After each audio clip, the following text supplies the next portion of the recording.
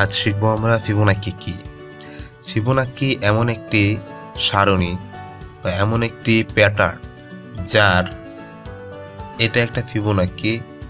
So এটা আমরা কিভাবে বুঝবো যে এটা ফিবোনাক্কি তালিকা।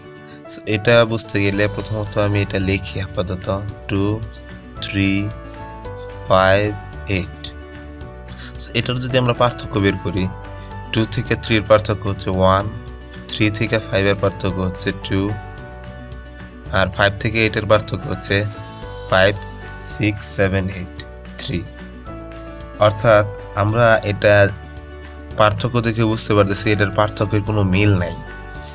একটা মিল আছে, মিলটা হচ্ছে এটার পূর্ববর্তী আগের দুইটা সংখ্যা যোগ করলে পরবর্তী সংখ্যা হয়। যেমন এখানে পার্থক্য যদি আমরা পূর্ববর্তী আগের দুইটা সংখ্যা যোগ করি, 1 আর 2 যোগ করলে কত হইতেছে 3। এখানে যদি 2 আর 3 যোগ করি তাহলে কত হয় 5, আবার 3 আর 5 যোগ করলে কত হয় 8। এটাই হচ্ছে ফিবোনাক্কি। ফিবোনাক্কির মেন বিষয়টা হচ্ছে পূর্ববর্তী দুইটা সংখ্যা যোগ করলে আর পরবর্তী সংখ্যা হবে। তাহলে এখানে আমরা কত পদ বের করতে বলছি, এখানে আমরা বের করব ষষ্ঠ পদ।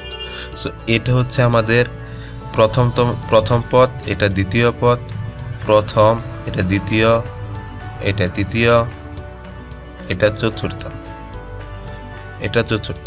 তাহলে আমাদের আরো দুইটা পদ বের করতে হবে এখানে। সো এটা বের করতে হবে। আমরা বুঝতেই পারতেছি এখানে পূর্ববর্তী দুইটা সংখ্যা যোগ করলে পরবর্তী সংখ্যা হয়, তাহলে আমাদের এই দুইটা সংখ্যা যোগ করব, তাহলেই পরবর্তী সংখ্যা হবে। সো 5 + 8 = কত হবে 8 9 10 11 12 13। সো 13 হলো পরবর্তী সংখ্যা কত 13।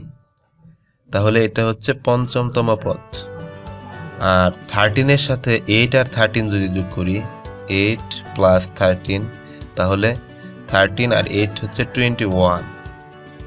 সো 21 হচ্ছে প্রথম, দ্বিতীয়, তৃতীয়, চতুর্থ, পঞ্চম, ষষ্ঠ। এটা হচ্ছে ষষ্ঠতম পদ।